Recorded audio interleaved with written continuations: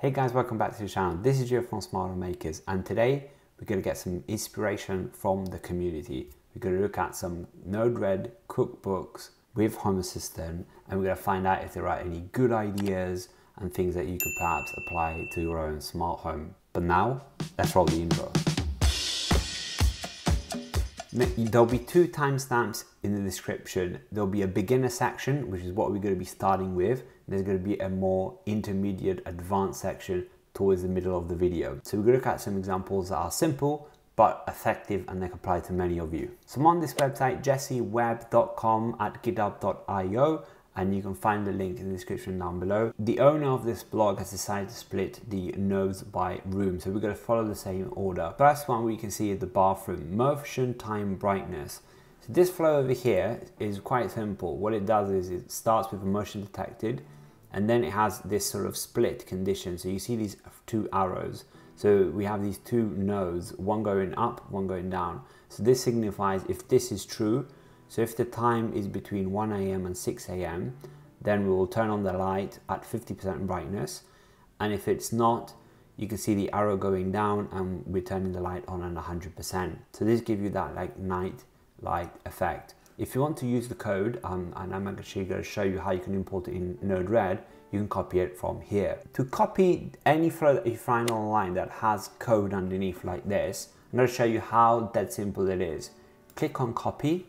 Go to your Node-RED instance, wherever you have it, either inside Home Assistant or on a separate URL. You can go to, for example, a new tab over here. You can create a new tab with this plus button. Technically it's called a flow, or you could just import it in your existing tab or flow. I go on the menu over here, I click import. Here you're going to paste in the code that we copied in previously, click import, and then you can see that you can move it around a little bit. So just tap on it, and then you'll see it settles and you've got it now in. Now you've got to go and need to configure things individually. So for example, the alpha is using a particular binary sensor. So you're going to need to change it to the one that you're using. You've got to look to see if you've got a Home Assistant servers created, and you're going to need to use your own Home Assistant server and not the one that you created. I've noticed that the one that you had originally is one at the top, and it just keeps adding more and more over here when it sees new Home Assistant servers. You configure it all, you click deploy, and you can basically test it out. The second automation in the page, high humidity. So when it's high humidity in the bathroom, it turns on this fan. It then waits for 5 minutes, and then it's going to check if we still have humidity in the room. If we do have humidity in the room, so that if it's true, we wait for 1 more minute, and then we loop back again, and it checks it again, basically, and it will continue going through this flow until this condition, which probably set within the code what actually is the parameter, but you can probably personalize that yourself. Then you will exit and we'll turn off the fan that we initially turned on. So this is a very useful flow that you can apply to many use cases. We've got some other use case over here. Now this use case, I think, is more just to understand what you can do in Node-RED. The use case isn't really that great. Basically what it is based on the humidity, we have 3 states. So we would turn on the lights at basically different colors. So that will indicate what the state of the humidity is in the room. It might be useful, it might not be useful, that's up to you, but you can try it out. Let's go to the other rooms, let's go to the bedroom. So the bedroom is an interesting flow. So we have 2 people living in this house, I'm assuming. So Jerry and Beth. So if Jerry leaves the bed, we have some sort of question, right? We have a condition that we are checking for. So we're basically checking if person A leaves the bed, has also person B left the bed? If so, then we can turn off the fan, or for example, turn on bedroom lights, or whatever, turn off noise machine. So you can see there's some various actions of what you can do after you've found this out. And then the reverse still applies. So person B leaves the bed, is person A still in the bed? Right? So I think this is a quite neat scenario. You could probably do that, for example, to if you're leaving your home, right? I'm thinking that's a great example where you can apply this logic over here. Let's move into cars. Cars, we have low fuel. So we have low fuel, it just sends you an alert, and I'm imagining this alert is a notification. We can actually see it here. It's using the service domain notify, and it's using the Telegram service. You could be using different notification mechanisms. Climate, here is another one. It's quite simple. So it basically is checking if it's cold. If it's cold, this process triggers. then it turns on the heat, then it sets the desired temperature to 80, I guess it's 80°F in this example. You probably just skip this turn on the heat and just set the desired temperature. It depends on how your climate is set up. We have the same concept as before. Basically, based on the temperature, we can turn the lights different colors, so there's different meaning. And we have a similar one over here based on basically the thermostat change. This one also is really quite cool. It has this pattern again, similar to what the fan pattern we saw earlier. So this turns on the driveway light when the garage opens, and it turns it off after 5 minutes or earlier if the garage door is closed. This is one of these automations where you might write them wrong, but then you get them right afterwards. So here it basically starts, the garage is open, turns on the light, it waits for 5 minutes, and then if not, basically it will just turn off the light, right? So this is the initial flow. Or earlier, if the garage door closes. So you can see that when this kicks off, it will stop this timer. So this will basically stop this timer, which will then push this over here. I quite like this flow.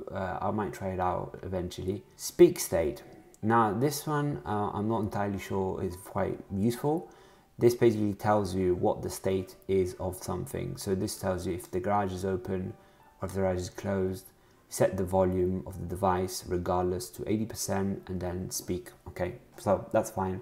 You could probably do this in a smarter way, but this is super straightforward for anyone that's like just starting out with Node-RED and Home Assistant. So hopefully, I think at this stage you start getting an understanding of why it might be interesting to try out Node-RED instead of just using the Home Assistant automations. So this is a banded player. So it's basically talking about turning off a media player that has been paused for an hour. So we see this media pause an hour. So similar, it's using this timer and stop timer, same like the garage example. This is an alarm clock, could be really applicable to many of you.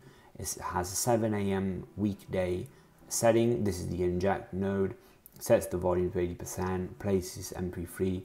These actually be quite cool examples to actually find out how you can actually play MP3s. Let me see what they're doing. Okay, so it's using this URL path, but I think it's just an example. So you can see they've uploaded this file example. So you might need to jiggle around with this, and I think this will work out of the box that easy. This is something that actually I do use a lot. When the media starts playing, turn off the light. This one, I'll tell you, it will get annoying soon, because if you pause for any reason, let's say for example that you change the way the light was set, and then you pause the movie or whatever you're watching, and then you start again, then the lights will reset to the default and not to your customized version. So if this already triggered, it will get annoying. But this is like super simple, 2 nodes, and it just gives you some idea of what you can do.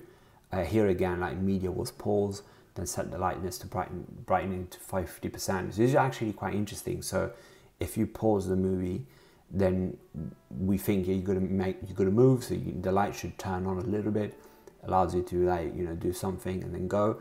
But what happens if it's like daytime, right? This flow, for example, will just turn on your light even if it's daytime, and that will be like annoying and it's not going to be useful. So here you need to put some sort of time, date and time parameter. The one that, for example, that we saw in the, I think in the early example, where was it? Yeah, this example over here. So you're gonna need either the time, but then that's not really ideal. You really want to understand the position of the sun, sunset or not, or if the room is dark. So you could use another sensor to do that. But again, like these are like beginner level examples. So I really recommend you just take a look at them and let me know in the comment section down below which ones you actually enjoyed. If you're getting value out of the video, remember to like this video, subscribe. If you want to learn how to build your own Node-RED flows and learn logic and flow logic, then you might want to listen to today's sponsor's message from brilliant.org. One of the courses I'm actually doing is practice with logic, and you can actually see here I'm like moving around the robots. It's quite a fun, interactive way of learning instead of just watching videos all the time. And when you actually complete one of these actions, it gives you one of those satisfying moments that you've actually achieved and made a step forward in your learning. I love brilliant.org a lot because it really helps me practice logic, problem solving, maths, and it's got quite a broad range of courses that will keep your brain active and thinking all the time. To try everything Brilliant has to offer for free for a full 30 days, visit brilliant.org/ smart home makers. The first 200 of you will get 20% off brilliant annual subscription.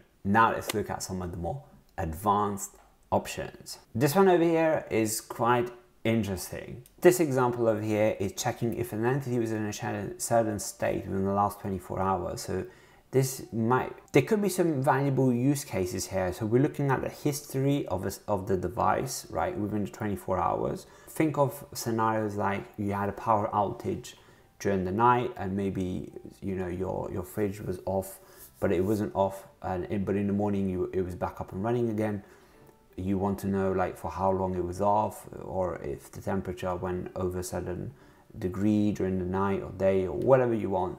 There are two options here. One is using more nodes over here, and the second option is actually created a function where you use some coding. Probably play around with both and see which one you are happy with and you understand.